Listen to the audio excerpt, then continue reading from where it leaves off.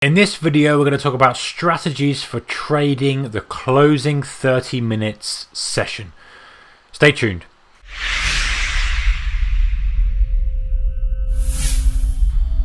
Hey guys, a very warm welcome to you. So in this video, I want to talk about trading the close, and I'm going to be very specific, and I'm going to talk about from an indice perspective or an index perspective. So this is for day traders who like to day trade things like the S&P 500, US 30, Dow Jones, however you want to call it, the DAX, the FTSE, that kind of thing, CAC, whatever it may be. Specifically for indices, it does work on other stuff, but this is something that I look for very, very often. It's one of my kind of favorite strategies in the right conditions. So let me share it with you and let me talk about how I scan, screen, and what I look for. So what I've got up here is S&P 500 Spiders ETF. Now the reason I've used this is because the SPY ETF on this chart anyway is very clear to see when the close is. I don't have to put up lines if I'm using the DAX or the Dow, because the S&P 500 or the SPY ETF is a cash kind of based sort of stock. It's similar to a stock. It's an ETF obviously, but it trades like a stock. In other words, there's an opening session, there's an opening bell, and there's a closing bell. There's pre and post market, but it's better from a chart perspective, so we can see exactly when the close is. So this is why I'm using it. So the numbers don't really matter, it's just the pattern that matters. This pattern here is going to mirror itself on the S&P 500 futures or the S&P 500 CFD, spread bet, whatever, and probably very similar on the Dow as well. So that's all we're looking for. Let's clear that up. Okay, right. So what I'm looking for, well, the close to me is, it can be a bit broader than this, but let's focus on this. I've got more strategies for this for a broader time period, but let's talk about the last 30 minutes. Why is the last 30 minutes of trade very, very important? It's important because everybody has the same end in mind, or the same kind of timestamp end. At 9 o'clock UK time or 4:30 UK time, depending on what we're trading, the bell is going to ring. You cannot trade stock. You can trade aftermarket with US stocks, but let's say UK, you cannot trade anything stocks wise after that bell. And even in the US, liquidity just goes out the door for big kind of volume stuff after that 9 o'clock UK time bell. So everybody has that time constraint on them, which is what makes the close such a lovely opportunity for traders if we have the right conditions, because everybody, knowing they've got that time constraint, it feels the pressure. They've got to get stuff done. Either they've had orders to work throughout the day that they've got to do, either they want to square off orders that they've had in the day, trades they've had in the day into the close, excuse me.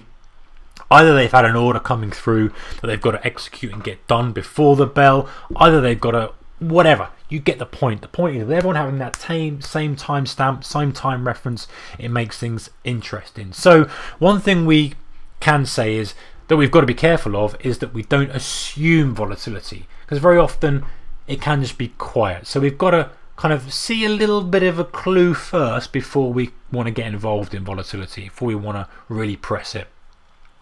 But the main characteristic of all these trades that we'll talk about in a second is that we're looking to hold right until the close. The point is, if we get direction right and we get on the end of something, just hold it until that closing bell, because majority of the time that's going to give us the best exit. Yes, we're not going to get the perfect exit, but it takes the stress of the exit out of us. We've got a stop loss in place, but in the day we want to trade and hold the thing to the opening bell. So what are we looking for? We're looking for good volume and movement in one direction. So let's say we're on a 5-minute chart, as we are here. If we're seeing a solid candle on a 5-minute in one direction, we can very simply even say, hey, let's follow that move. Let's use a stop with the width of that candle or the range of that candle, and trade it, because we think that there is a flurry of order flow coming in and we want to get involved in that. So let's follow that order flow, and let's see what happens. And maybe that'll work, maybe that won't work, but it's a kind of a benchmark that we can use and a structure we can use. So let's talk about different types of day, and in fact it works more often than not. If you look, if we're just eyeballing some of these charts here,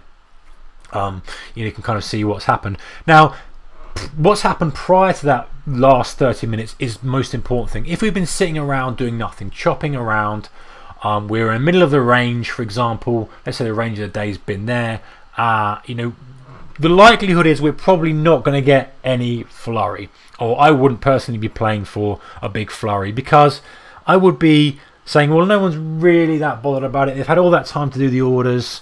You know, what's going to happen? Maybe nothing's happening. With one caveat to that, and I'll skip straight to this, is that at the end of the month, okay, or the beginning of the month, then I would definitely be looking for that last 30 minutes drive in one direction or another. And clues that would be obviously volume, range of the first 5-minute bar, first 15-minute bar, whatever we're looking.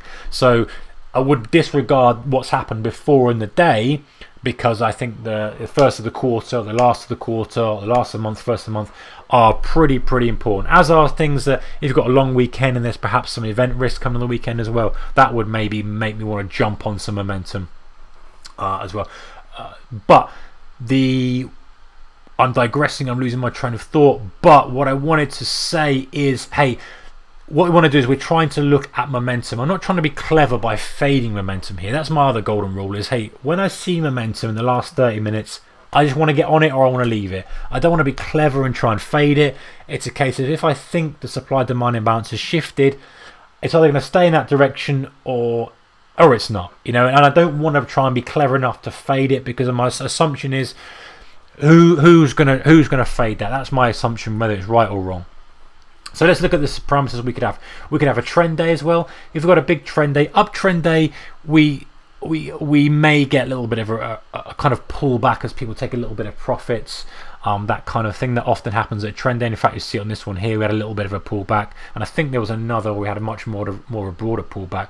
But more exciting to me, there's a little bit of a pullback on that one, a little bit of a pullback on that one. But more exciting to me, guys, is a downtrend day. I haven't had a heavy one of those for a while. But a downtrend day, the last 30 minutes, because people are a bit more concerned about the risk, you get a big beastly down move, you get a little bit of kind of congestion maybe, or a pullback. Often you're getting a massive supply demand imbalance, because nobody wants to buy at the end of a really heavy downtrend day, because they're nervous that there is, you know, reason for that. They're nervous that they're going to gap the next day. But a lot of people do want to sell. They want to hedge, they want to get out of position. There's a bit more fear in the market out there, isn't there? So when you have a heavy downtrend day, that last 30-minute closing session trade, I'm going to try to find one here. There's not a bad one there. You know, there's a 8:30